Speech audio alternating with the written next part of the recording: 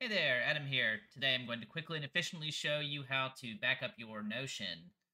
So it's pretty easy. You're going to go to the upper left hand side, click on Settings and Members.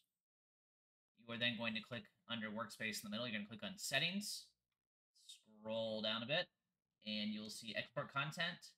Click on Export All Workplace Workspace Content, and then choose your format. Markdown and CSV is my favorite. Markdown for pages, CSV is for your databases. If you have a business plan, you can do PDFs, but actually, I would still choose Markdown, even with the business plan personally.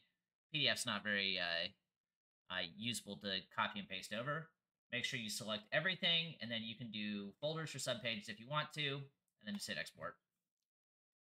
You will get a email link with your download, and you'll just hit download, and you will have it in Markdown and in CSV format. All right. I hope this was useful. Let me know if you have any questions. Thanks. Bye.